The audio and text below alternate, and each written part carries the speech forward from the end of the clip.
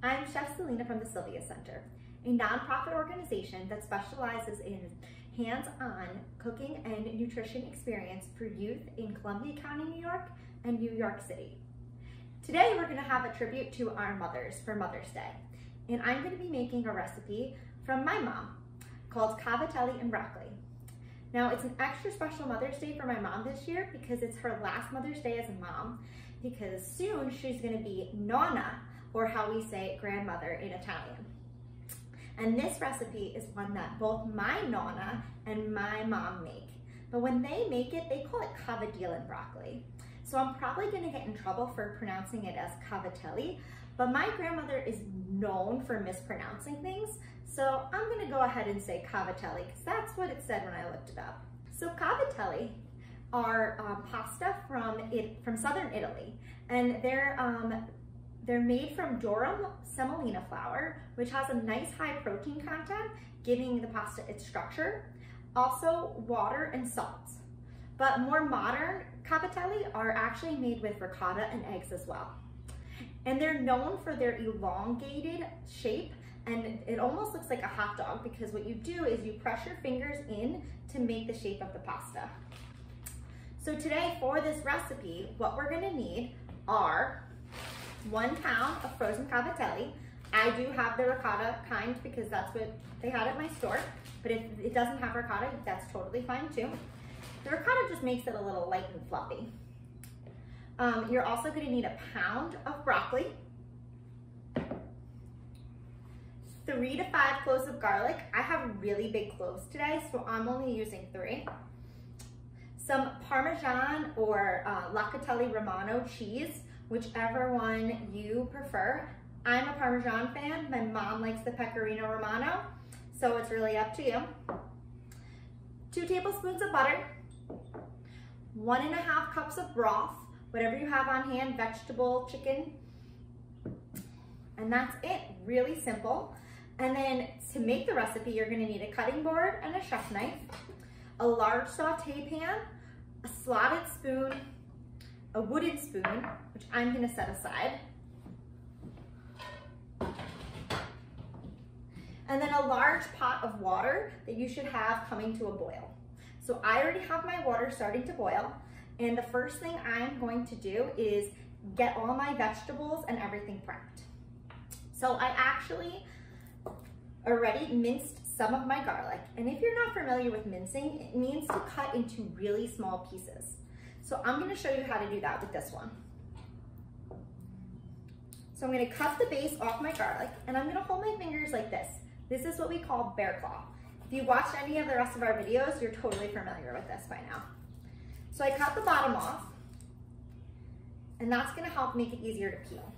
The other trick you can do is use the bottom of your hand, or the heel of your hand, to press into the garlic slightly. And this is gonna help loosen the peel.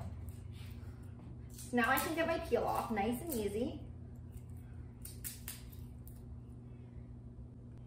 And now I'm gonna use what we call tunnel. So when you hold your fingers like this, like a tunnel. And I'm gonna slice down some slits into the garlic. And then I'm gonna use my knife this way, horizontally, and cut some more slits into the garlic. So first slits vertically and then horizontally. And now, holding the garlic with my bear claw, I'm gonna cut down. And this is gonna make small pieces. But I want them even smaller, so I'm going to mince this. So what you do to mince is you hold the top of your knife down on your cutting board, and then you rock the back of your knife back and forth. And this is gonna chop the garlic into really small pieces. And I'm gonna get this all in a nice little pile on my board. And I'm gonna add it to the rest of my garlic. By the way, before I started today, I sanitized my countertop with a solution of bleach and water, and I washed my hands for 20 seconds with antibacterial soap and hot water. So we are all good to go. So next, I'm gonna show you how to cut the broccoli. So I have my broccoli here. So I used about 2 crowns, but if you can find a big head, you can also use that as well. You're not gonna want the big hearty stem for this, so you can actually go ahead and save that for vegetable stock, which is what I'm gonna do with the very bottom piece of my broccoli here. So I'm gonna cut that off. And like I said, I'm gonna set that aside for vegetable stock. And then I like some of this delicate stem because I think it adds a nice crunch to this dish. So I'm just gonna cut these into small pieces. I'm gonna hold the broccoli first using my bear claw and cut them pretty small so that way they cook really fast. And then for the florets, I'm gonna use my tunnel and I'm gonna cut the broccoli into bite-sized pieces. And as I finish cutting, I'm gonna use my hands and pick them up and put them in my bowl. So that way my cutting board is always clear. When you have a messy cutting board, it can actually make you more dangerous because you don't have a lot of room to maneuver your knife. So always keep your cutting board nice and clear. So I'll show you again. So I'm gonna do some small pieces with the delicate stem and then use my tunnel to cut the florets into bite-sized pieces. And then put my knife down in the off position at the top of my board and pick up and put it in there with my hands. So I'm gonna cut the rest of this broccoli up real quick.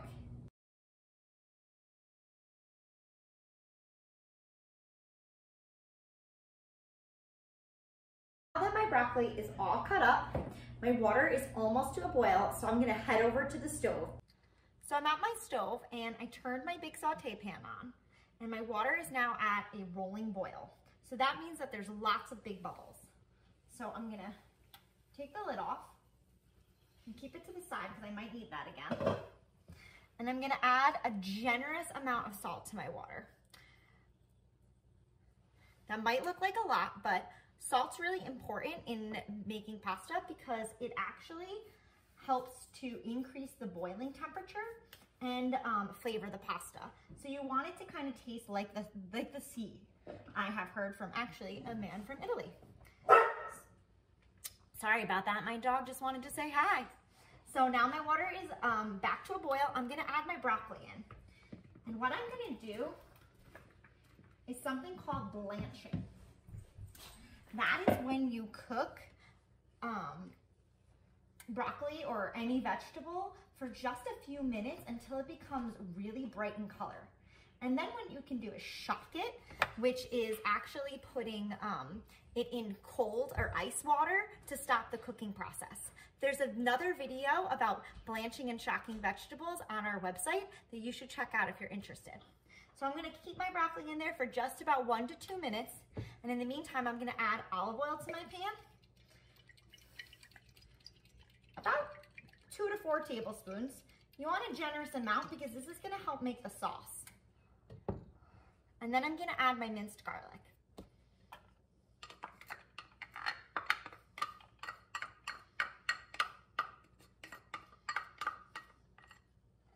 So I'm gonna saute this just until the garlic is fragrant.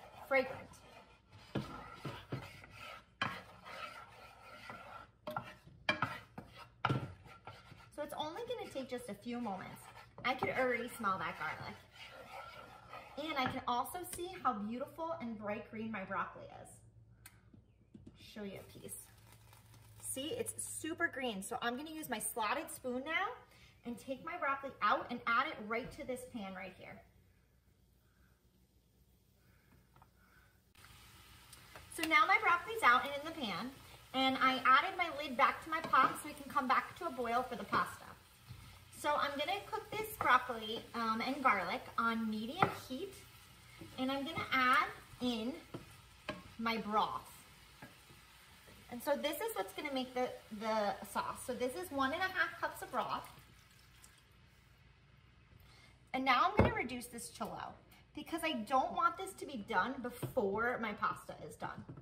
So now I'm just gonna let this cook at low. I'm gonna season it with some salt and pepper, big, nice, generous seasoning of kosher salt, and some black pepper.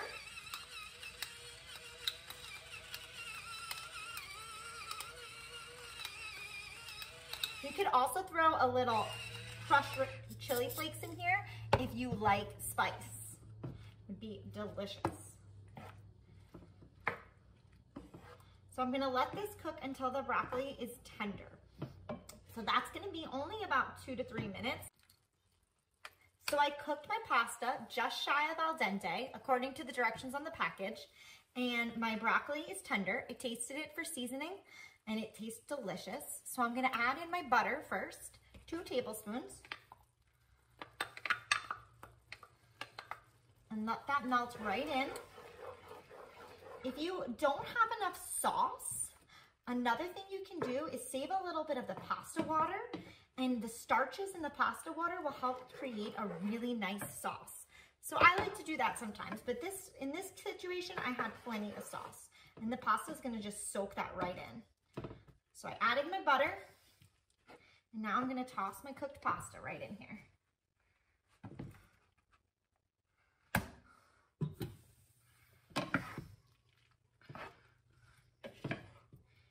And with my pasta, I'm gonna add in some Parmesan cheese. And do this to your liking. I like a lot of cheese, so I'm gonna use about 1/2 cup. And I like to mix this in while the pasta and the broccoli is still cooking, because then it really adds to the sauce. And then we'll put a little extra cheese on top too, because who doesn't love cheese? So I'm gonna mix this all together. I'm gonna let this cook 1 to 2 minutes until the sauce starts to really absorb into that pasta.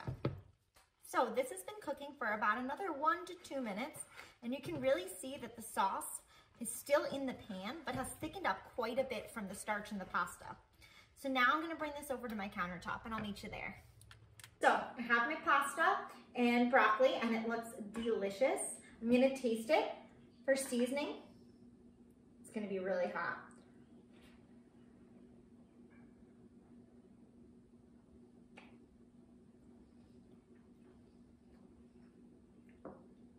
That's delicious, just like my mom used to make. The pasta is soft and delicate, but not overcooked, because I took it out just shy of al dente. That broccoli still has some bite to it, and the garlic just adds a real nice depth of flavor to this. So I'm gonna serve it here in my favorite pasta dish.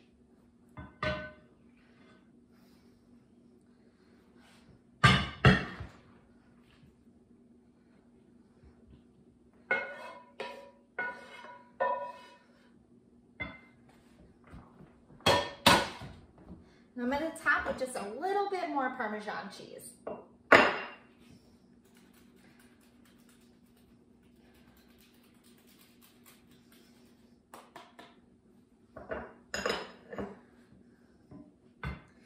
And there you have it, my mom's cavatelli and broccoli.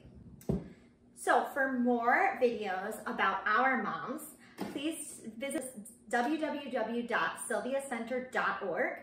You can also find this recipe there and more recipes and cooking videos like it. And don't forget to like and share this video.